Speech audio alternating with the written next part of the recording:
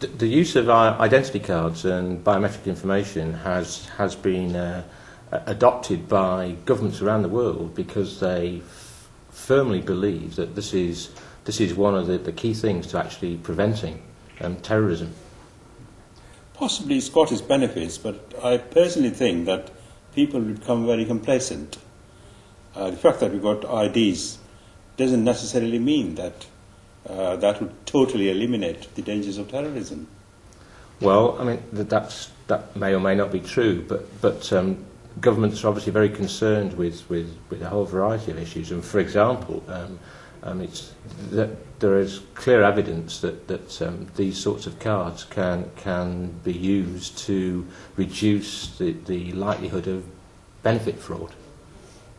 Possibly to some extent that is true, but it also depends how all the data collected is going to be used by the authorities.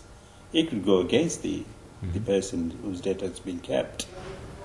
True, but in this age that we live in, one of the things which is really important is to gain access to services and products. And the one thing that having an identity card will do is guarantee that access whenever you need it.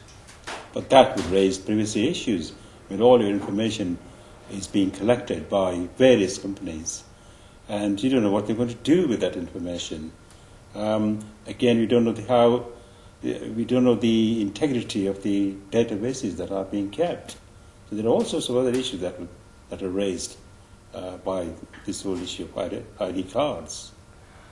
But privacy is one thing, but the major thing that each and every one of us needs to do in today's society is to ensure that people know who we are, and an identity card with biometric information will guarantee our identity. I think there are doubts in that direction as well, but we'll discuss that on a later stage.